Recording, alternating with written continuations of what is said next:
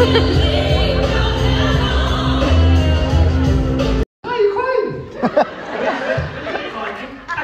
Why are you crying, Sidney? You've clearly done that before. Tell me why you crying. Because stepmom won't let me go to the ball. And I want to meet my prince and get married and have babies and live happily ever after. you just can't go. No, you can't go. Where's the voice gone all of a voice sudden? Suddenly she's transitioned. Yeah. No, you just can't go. You've got to do your job. You've got to do your jobs. So you can get your prince.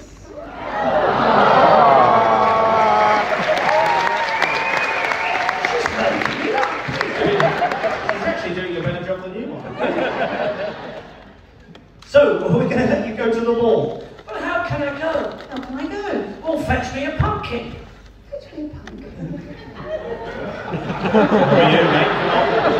No one else going to fit like that. She started spinning. Transforming, keep spinning, and she turned into a really good looking girl. It's the school meeting! How's she going to be a prince? She's done it all! The fairy godmother's wandering off and touching up one of their ugly sisters at this point in time. Fairy godmother, you must be home by 12 o'clock. You must be home by 12. And if you're not home by 12, I'm going to smack your arse.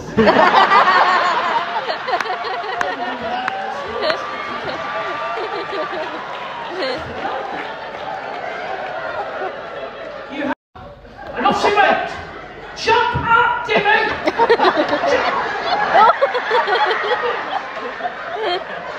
I've lost my hand.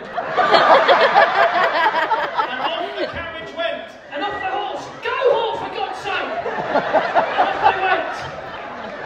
To the ball. Stay there. As they reach the ball. Stay there. Go! Go! Good luck!